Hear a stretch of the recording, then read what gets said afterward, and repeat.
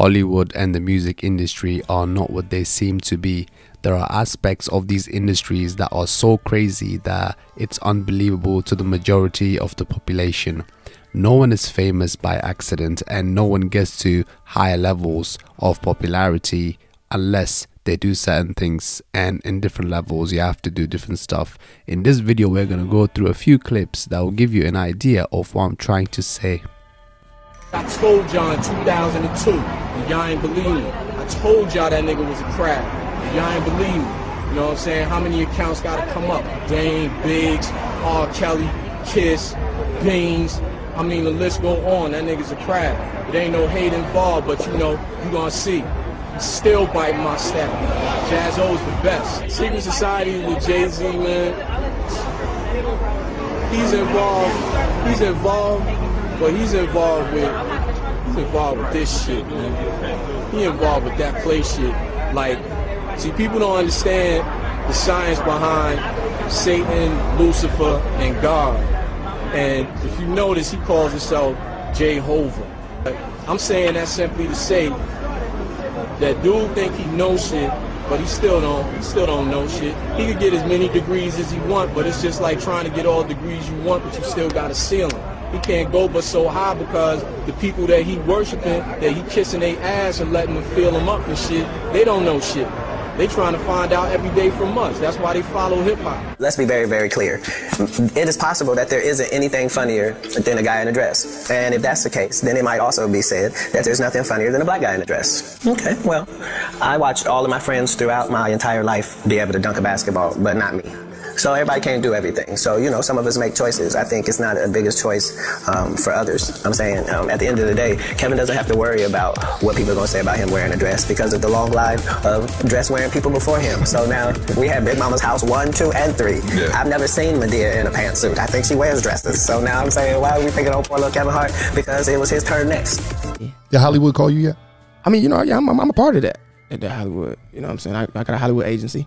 You know what I'm saying? Let me ask you a question, right? I can't say too much, but I'm going to say it. Has it ever been a time where it's though, have you ever got a visitor? A visitor? Like somebody come to your house? How can I explain this? When you're getting to certain levels and you're going up, somebody come see you.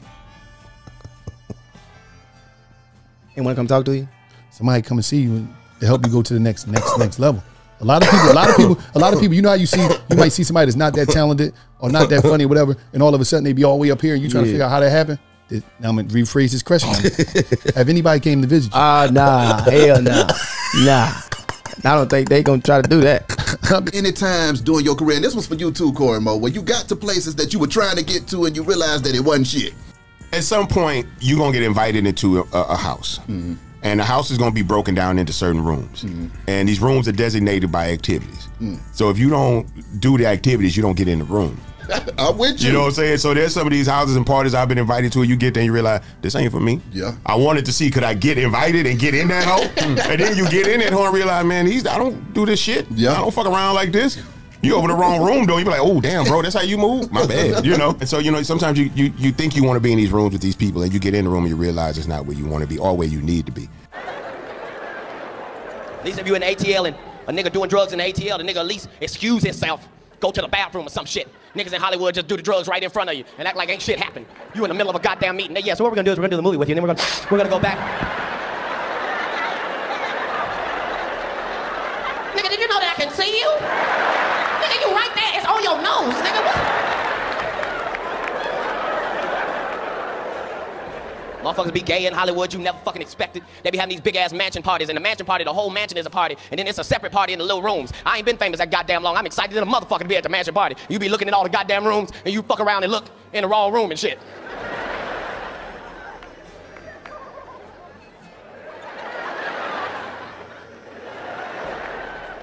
Nigga, come here, come here. Is that two niggas kissing? Is one of them niggas Professor Obi? He came out the closet. He came out the closet. Oh my God, rubber. You still do it. Why are you still out here? Well, it goes back to the destiny thing. I mean, I made a bargain with it, you know, a long time ago, and I'm holding up my end. What was your bargain?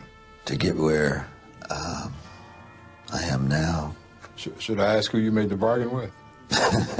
with the chief commander. On this earth? And this earth, and then in a world we can't see. You ever look at music that you've written and look back at it and say, whoa, that surprised me? I used to. I don't do that anymore. I don't know how I got to write those songs. What do you mean you don't know how? Well, those early songs were like almost magically written. We want to thank you. Come here. Don't sit on the bed. No homo. No, just don't get close to the bed. Don't get close to the bed. But it's just like, yo, we want to thank you for hosting the thing, man. It's been a pleasure. You didn't have to do it. You did. No, I definitely didn't have to do it. I definitely didn't have to. First and foremost, I'm not getting in the bed.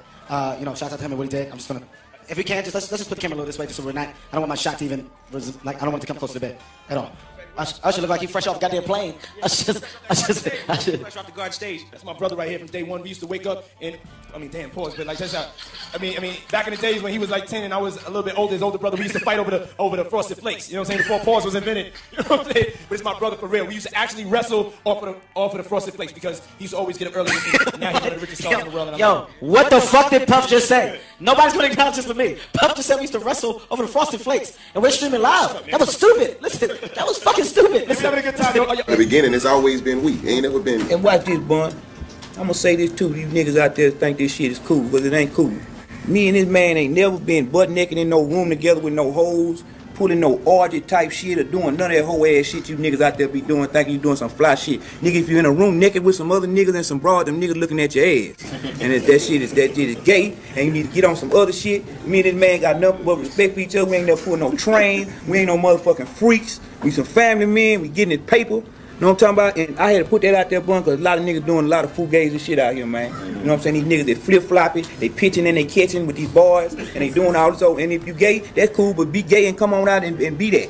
Don't be in front of us and act like a straight-up G, and then you get over here and you let these boys bust up your back. Because, you know, it gonna come to the light. And, yeah, I want to put that out there, man. This man ain't never seen me naked. I ain't never seen him naked. We don't desire to do no shit like that. We ain't going out like that. And we were wild young teenagers. And we before that X, you know, that X, a lot of that shit fucking a lot of these boys' heads. I don't know. Maybe they using X as an excuse to open them doors that they really want to open. You know what I'm saying? Watching the game with my brother eating some chicken and waffles.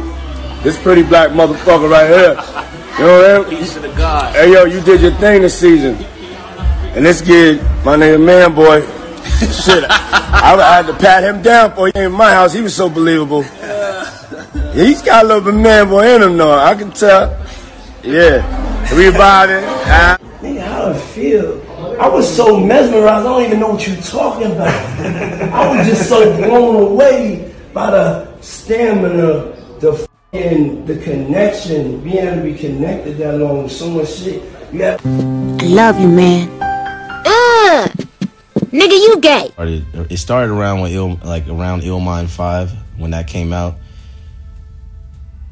because the song was so big, and then they told me I had to like kind of sacrifice something. They said you're gonna have to pay it back because you just put this information out there, and this is gonna put people in the wrong mindset of what we're trying to do in society.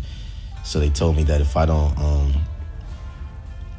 do these list of things, then they're going to hurt my family or hurt, you know, people that I really care about. I want your man that his bitch won't spider whiter. Now it's time for the big flighter. It's time for the spider whiter. Now it's time for the spider whiter. I just hit whole CC right there next to the BP. I come to like these two a big party. Yeah. Ain't getting no fucking food. Ain't getting any food. Nigga, you gay. Snoop Dogg, Michael Jackson and Bill Cosby. What do these three have in common besides the fact that all three of these sold their souls? Well, let's have a look at this. So Snoop Dogg has been accused of assault, and funny enough, it happened right after he bought Death Row Records. Before I continue, I just want to say I'm not defending any of these three. In fact, I'm going to give arguments from the other side as well.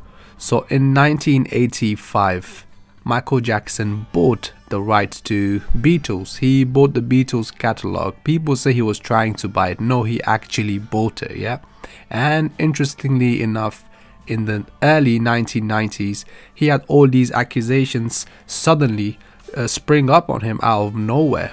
And thirdly, Bill Cosby, he was trying to buy this network that starts with N and ends with C. I'm not going to say the name because these networks have a lot of power on YouTube. I've realized that recently, but you know what I'm talking about.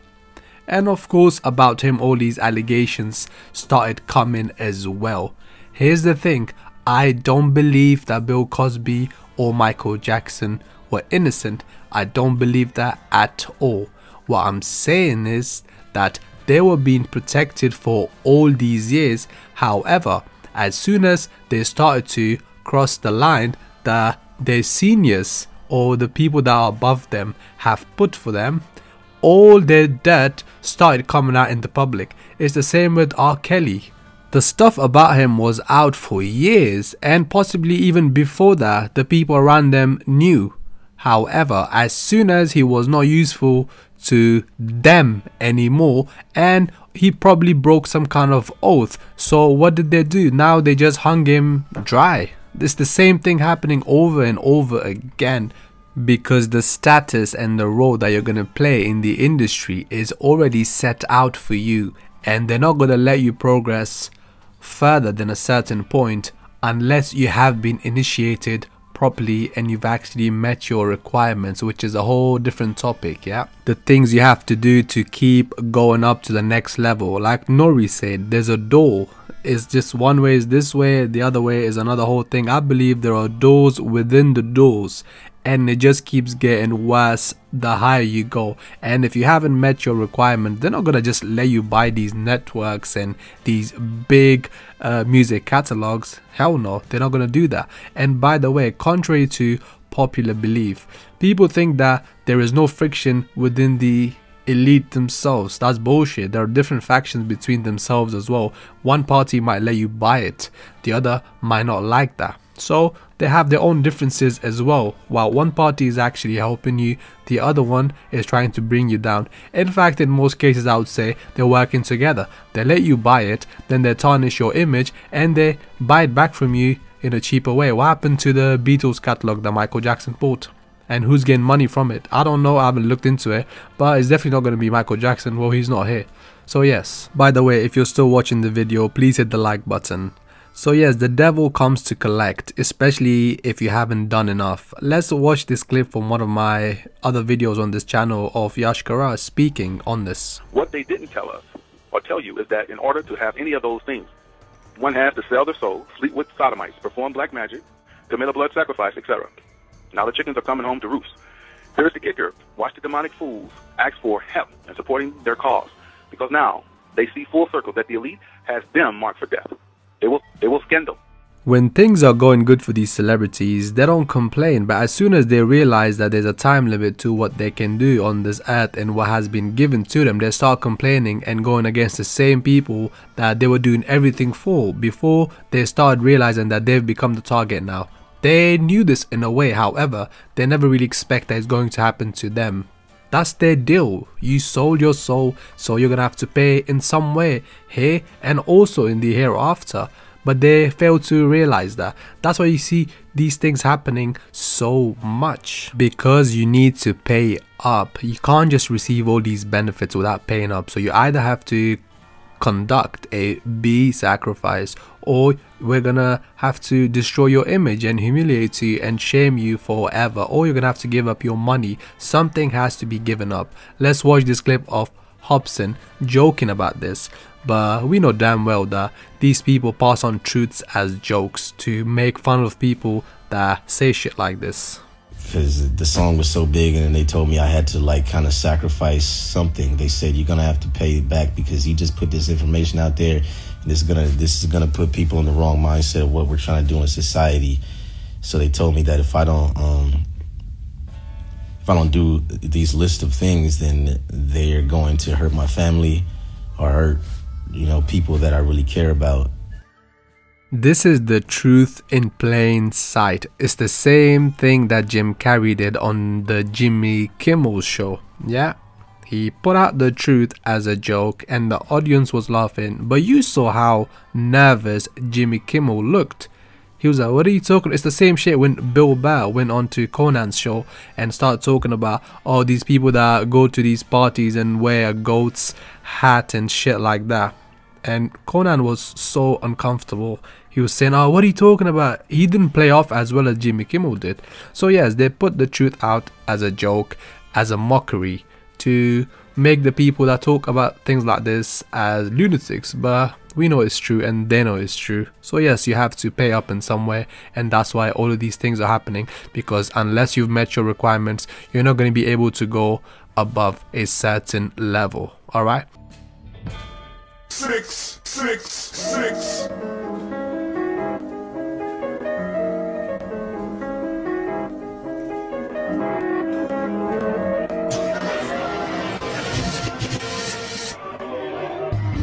Murder, murder, Jesus. 6, 6, 6. Music is frequency programming. Music is frequency. What frequency are you being fed? If I play with those frequencies, right, I can target certain parts of the mind, target the frequency to go to certain parts of the mind, and I can literally, if I want you to astral project, or if I want you to go to sleep, or if I want you to go into a meditative state, I can make my music do that. The brain processes information electrically.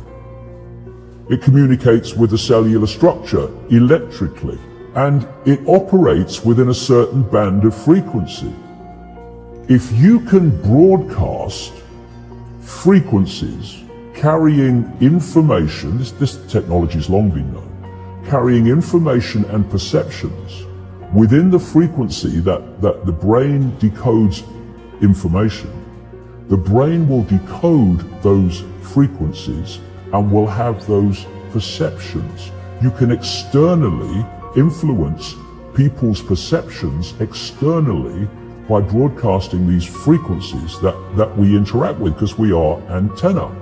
The sad reality is that where we now play our music is in A440. Where did that come from? It used to be 417. A440 came in with the Roman Catholic Church.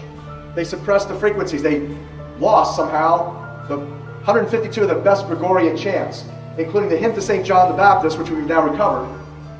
That particular hymn was what triggered Dr. Palaio's investigation, looking for those frequencies of vibration by which the music was played. It was known as the most uplifting hymn of all the ages, the most spiritually uplifting hymn. Hymn to St. John the Baptist. It was played to 6 tones. These are those 6 tones. These are those 6 frequencies. And so the A440 is what now is the standard tuning. If you go A439, you're closer to one of the Creator's tones. If you go A441, you're closer to one of the Creator's original tones. That's how precisely it has been manipulated. To do what? To shut down the 95% of your brain, particularly the right brain that operates the heart-mind to the divine human community. Some decades ago, there was a guy who worked out the frequencies of different emotional states. This is long ago. I mean, it's very, very sophisticated now. So every thought, every emotional response is a frequency. It generates a frequency, and it is of itself a frequency. Hate is a frequency, and it's different to love. You know, when you are in a room and there's lots of aggression and conflict and hatred, you feel it. What do people say? Oh God, you can cut the atmosphere with a knife in there. That is because the frequencies of hate and conflict have been so generated, they have changed the electromagnetic field of the room. When you go driving your car and your channel on the radio is tuned to a station and you're grooving to the music, you love that music. As you get farther and farther away from the broadcasting tower, that music gets static. You start to lose the signal from the clear channel, broadcast, and it gets staticky. When it gets staticky, you get a little annoyed.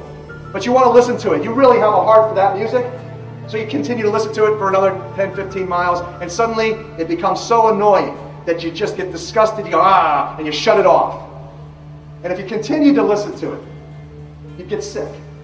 That's what we're talking about here. Except you don't even know that you've been listening to the static your whole life. You don't even know what the true resonant frequency is because it has been kept from you. Now, of course, to really be effective, we need to use the proper words and phrases, scientifically selected. But that gives you the basic idea. We embed messages just below the threshold of perception. so they can go directly into the subconscious. They can play across a community these frequencies without anyone knowing, and it starts to have an effect, and it starts to build. And we know exactly what works. We're professionals. Music is a language of emotions. It makes listeners feel a certain way. Our ears and minds connect sound to certain feelings, memories, subconscious thoughts. Believe it or not, music actually does this way more effectively than visuals do. There's some really great videos out there that illustrate this concept in film. Try watching a horror movie scene with the sound turned off. It's not scary at all. Or dubbing Benny Hill over something serious or even tragic will leave you with a video that you probably can't help but laugh at. Or play the right keyboard sound under a pastor's altar call, and everything he says will sound 100 times more profound. You see where I'm going with this. We know exactly how to use music to change people's emotions. It seems to me that music has slowly but surely gotten a little more demonic as time passes on. I mean, some of the new music, I can't even listen to the radio anymore. It's either just, it's not good music, or it just is on a frequency that doesn't appeal to me. Have you noticed the same thing? Oh, 1,000,000%. Absolutely. I mean, a lot of this stuff used to be done subliminally. They would either tune music to certain frequencies that give it that dark feel, that dark vibe. And you might not notice it on a conscious level, but in the subconscious, the mind recognizes all of these things. And it's a lot of different factors that they used to play on. Now, there's no veil. The mask used to start to slip and they just put it right back up. Now they rip it off and they just show you what they are. I think it's really the narcissism inside these people. That they feel that they are at a point where they can't be defeated. So why hide the agenda? Why not just put it out there and say, this is what we're doing. This is, the ways we're trying to brainwash your children and indoctrinate them into a certain way of thinking.